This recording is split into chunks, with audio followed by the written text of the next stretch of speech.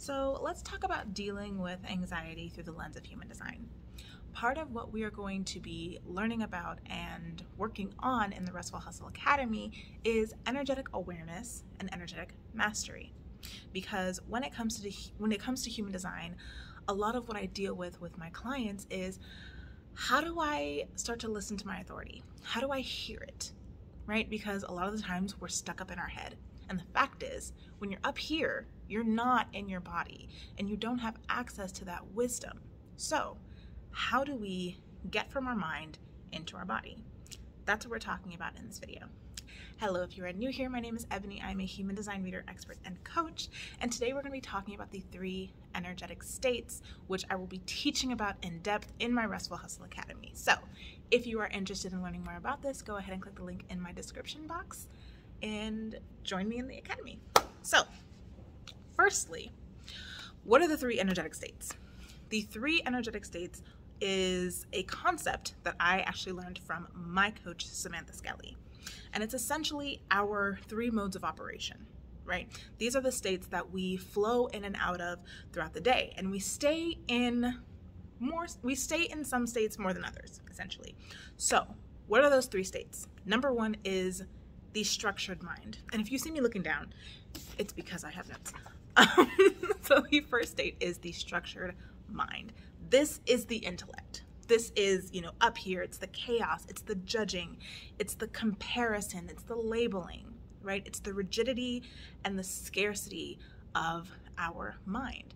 This is where we have things like anxiety. This is where we have things like analysis paralysis.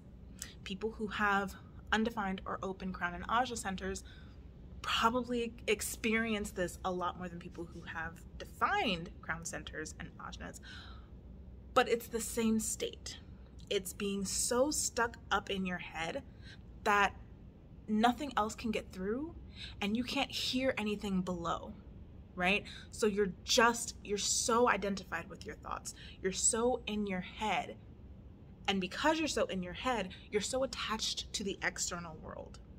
There is no awareness of the body. There is no awareness of the internal sensations that are going on of the conversations that are happening in here, where the wisdom is. So it's not embodied, right? We are not engaging our systems, and we don't have access to the wisdom of our bodies. We don't have access to our authorities, right? Even if you have a mental authority, being up in your structured mind is not where you have the most clear guidance.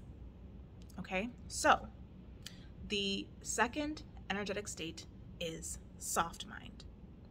This is a little bit more embodied. This is where there's less attachment to the external world and there's more awareness of the internal. We're still aware of, the intellect, the mental stuff that's going on. We're still aware of the thoughts, but we're also in the body.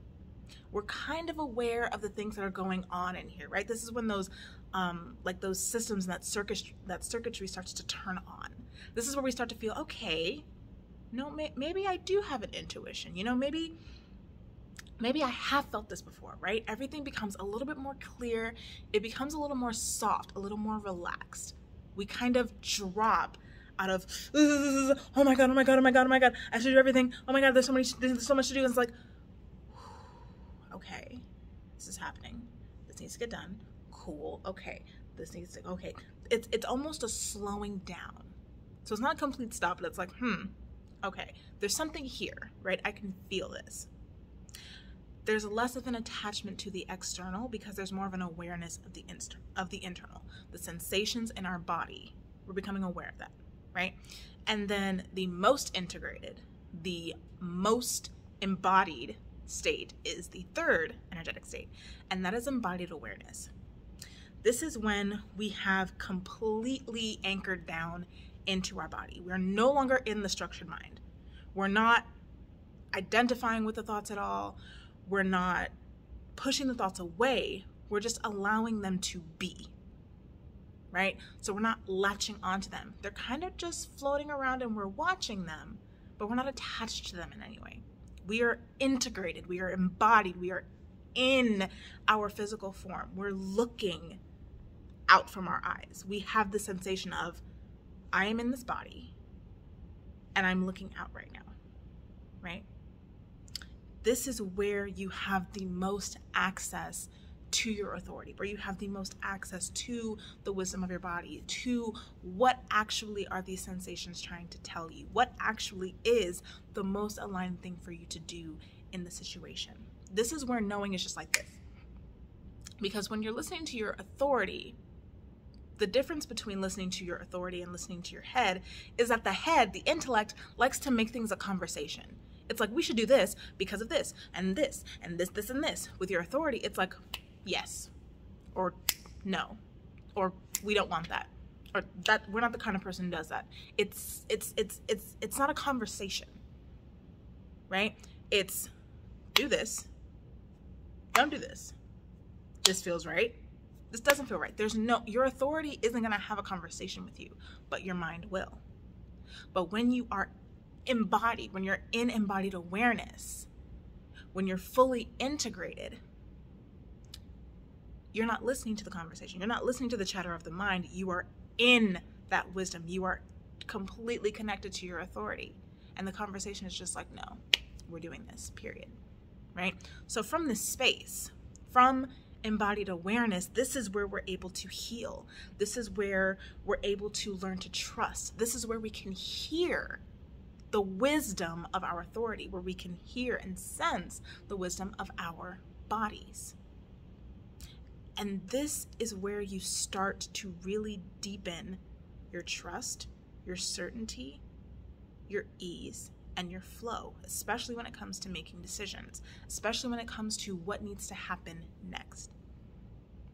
So when you're learning human design, when you're trying to figure out, how do I do this? How do I listen to my sacral? How do I listen to my spleen? You want to come out of structured mind. You want to move into soft mind. You kind of want to live in soft mind, right? And then anchor down into embodied awareness whenever you need that wisdom. You don't want to pop back up into structured mind. The structured mind does not have the answers. You want to come down into embodied awareness. Structured mind is for danger. Structured mind is for flight or flight, right?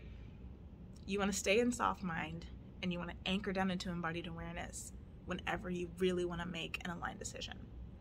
This is something that I teach extensively about in the Restful Hustle Academy. We're going to figure out exactly how to do this. You're going to learn all the practices that I personally use to get myself into this state. So if you are interested in learning more about this, if you are interested in learning more about the Restful Hustle Academy, then I urge you to click the link in my description box and join us inside.